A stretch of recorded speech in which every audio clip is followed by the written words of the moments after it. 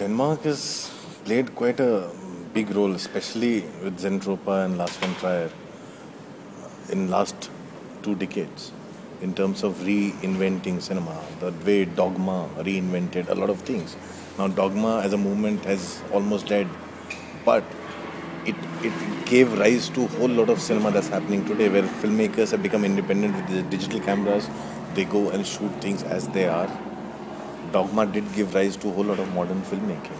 Brillanto, Mendonça and all those filmmakers, they've come from there, from Dogma, letting things be so it has played quite a big role. The good thing that I experienced here is when last time I came here, I came to Cinematheque, and the way Cinematheque works in producing short films and finding new voices, new filmmakers, and they have lots of in-house producers who do that when I interacted with them, which was very good. The kind of film culture that is there with CPH PIX and docs and a whole lot of festivals that are around here where Cinematheque again plays a very big role. Those are things that back home we don't see in India much, and that gives rise to a kind of a culture and a kind of a healthy atmosphere where new young voices can find themselves. There's a lot of government support. Where Denmark lacks compared to India is because in India, raising money and making a film is far more easier than it is in Denmark. Because we go out, we make films, we make so many films, and we experiment a lot, and there's an audience that watches cinema in the theaters and not waits for it on television. So film becomes self-sustaining. That's missing in Denmark.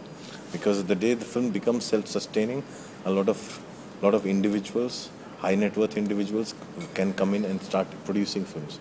Because it does not seem like a business that gives returns, so a lot of people don't invest in it. And it's always left to the government to do it. That's where India probably scores more than Denmark. But the quality of films, the culture that it breeds here with a center like this, Cinematheque, that's something that's missing in India.